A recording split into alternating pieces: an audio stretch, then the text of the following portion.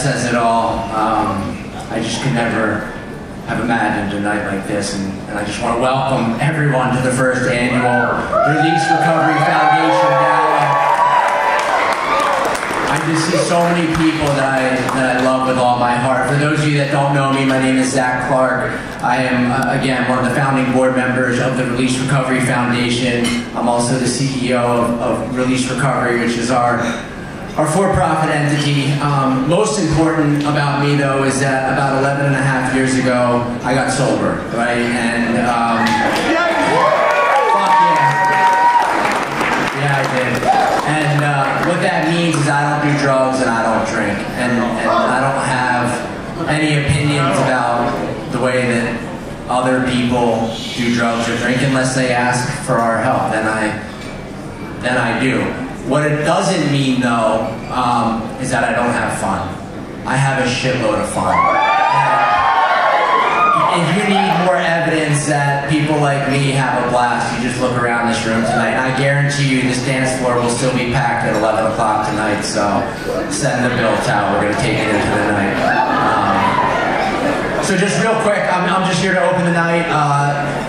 Basically the moral of the story is in 2000, I've been working in behavioral health care for a little while now. In 2019, we saw the overdose numbers and the suicide numbers skyrocketing, and we kind of looked around the room and we said we can do more, right? We decided to start a foundation that was going to help bridge the gap for people who need treatment, who need mental health and substance abuse treatment, that can't afford it, to get that treatment. And we've been able to do that over the last 3 years, and we're going to continue to raise money, and we're going to continue to put our best foot forward in an effort to provide scholarships, quite frankly, for people that can't afford it. Because I can tell you in August of 2011, when I called my family who's here tonight, and I asked for help, which was the hardest thing that I ever did, they answered the bell and they said, yes, Zach, we're going to help you, and they could afford for me to go get really good treatment.